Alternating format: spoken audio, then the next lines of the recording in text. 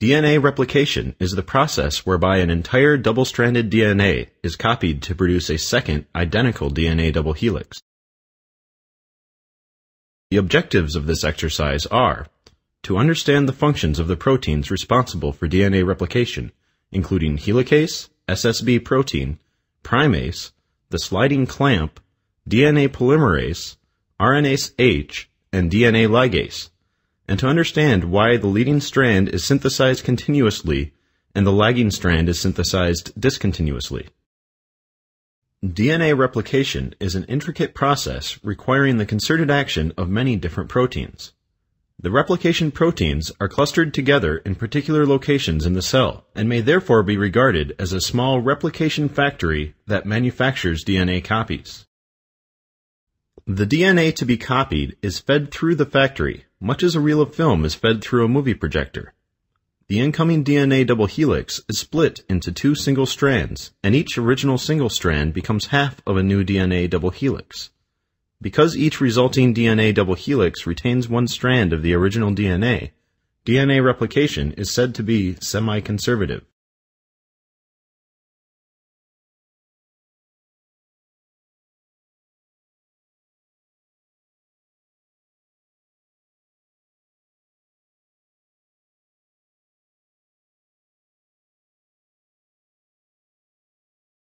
DNA replication requires a variety of proteins. Each protein performs a specific function in the production of the new DNA strands. Helicase, made of 6 proteins arranged in a ring shape, unwinds the DNA double helix into 2 individual strands. Single-strand binding proteins, or SSBs, are tetramers that coat the single-stranded DNA. This prevents the DNA strands from reannealing to form double-stranded DNA. Primase is an RNA polymerase that synthesizes the short RNA primers needed to start the strand replication process. DNA polymerase is a hand-shaped enzyme that strings nucleotides together to form a DNA strand. The sliding clamp is an accessory protein that helps hold the DNA polymerase onto the DNA strand during replication. RNase H removes the RNA primers that previously began the DNA strand synthesis.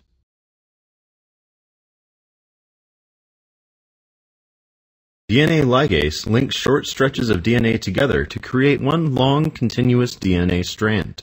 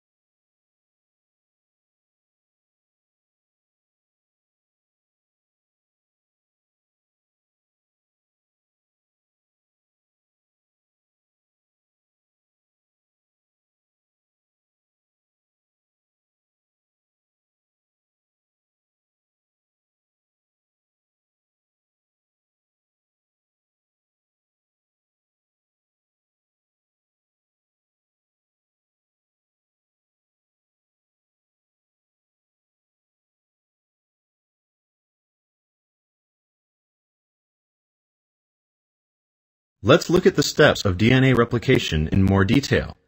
To begin the process of DNA replication, the 2 double helix strands are unwound and separated from each other by the helicase enzyme. The point where the DNA is separated into single strands and where new DNA will be synthesized is known as the replication fork. Single-strand binding proteins, or SSBs, quickly coat the newly exposed single strands. SSBs maintain the separated strands during DNA replication. Without the SSBs, the complementary DNA strands could easily snap back together. SSBs bind loosely to the DNA and are displaced when the polymerase enzymes begin synthesizing the new DNA strands.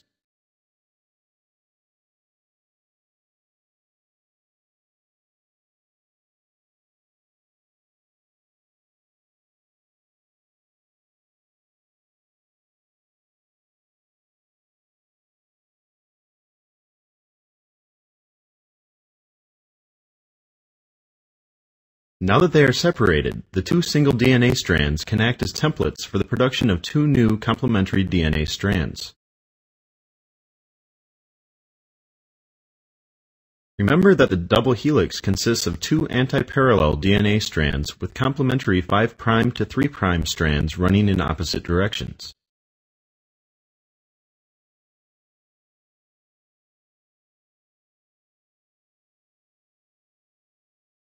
Polymerase enzymes can synthesize nucleic acid strands only in the 5' to 3' direction, hooking the 5' phosphate group of an incoming nucleotide onto the 3' hydroxyl group at the end of the growing nucleic acid chain. Because the chain grows by extension off the 3' hydroxyl group, strand synthesis is said to proceed in a 5' to 3' direction. Even when the strands are separated, however, DNA polymerase cannot simply begin copying the DNA. DNA polymerase can only extend a nucleic acid chain, but cannot start one from scratch. To give the DNA polymerase a place to start, an RNA polymerase called primase first copies a short stretch of the DNA strand. This creates a complementary RNA segment up to 60 nucleotides long that is called a primer. Now DNA polymerase can copy the DNA strand. The DNA polymerase starts at the 3' end of the RNA primer and, using the original DNA strand as a guide, begins to synthesize a new complementary DNA strand. Two polymerase enzymes are required, one for each parental DNA strand. Due to the antiparallel nature of the DNA strands, however, the polymerase enzymes on the two strands start to move in opposite directions. One polymerase can remain on its DNA template and copy the DNA in one continuous strand. However, the other polymerase can only copy a short stretch of DNA before it runs into the primer of the previously sequenced fragment. It is therefore forced to repeatedly release the DNA strand and slide further upstream to begin extension from another RNA primer.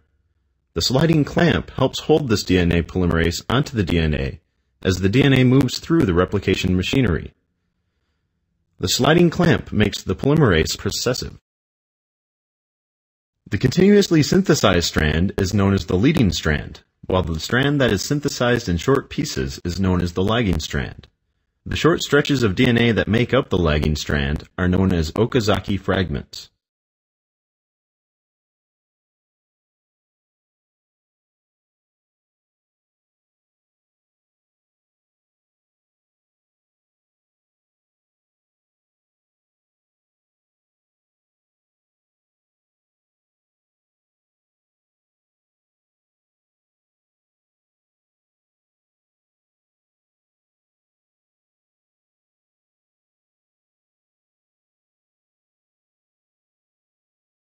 Before the lagging strand DNA exits the replication factory, its RNA primers must be removed and the Okazaki fragments must be joined together to create a continuous DNA strand.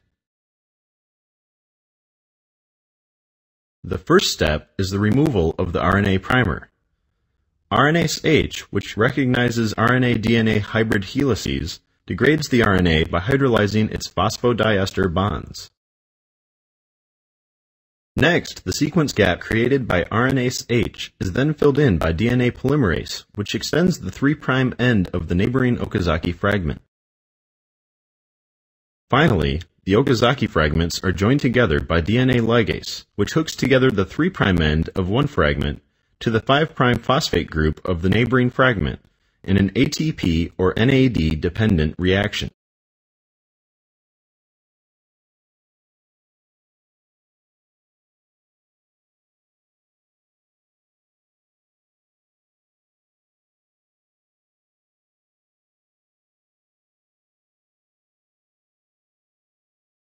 We are now ready to review the steps of DNA replication. The process begins when the helicase enzyme unwinds the double helix to expose two single DNA strands and create two replication forks. DNA replication takes place simultaneously at each fork. The mechanism of replication is identical at each fork. Remember that the proteins involved in replication are clustered together and anchored in the cell. Thus, the replication proteins do not travel down the length of the DNA. Instead, the DNA helix is fed through a stationary replication factory, like film is fed through a projector. Single-strand binding proteins, or SSBs, coat the single DNA strands to prevent them from snapping back together. SSBs are easily displaced by DNA polymerase. The primase enzyme uses the original DNA sequence as a template to synthesize a short RNA primer. Primers are necessary because DNA polymerase can only extend a nucleotide chain, not start one. DNA polymerase begins to synthesize a new DNA strand by extending an RNA primer in the 5' to 3' direction. Each parental DNA strand is copied by one DNA polymerase.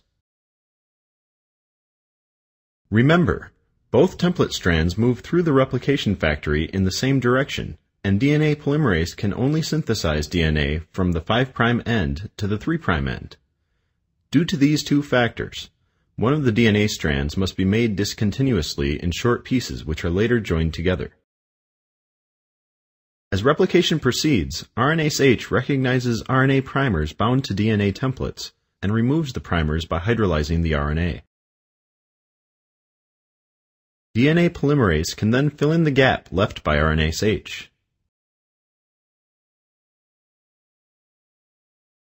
The DNA replication process is completed when the ligase enzyme joins the short DNA pieces together into one continuous strand.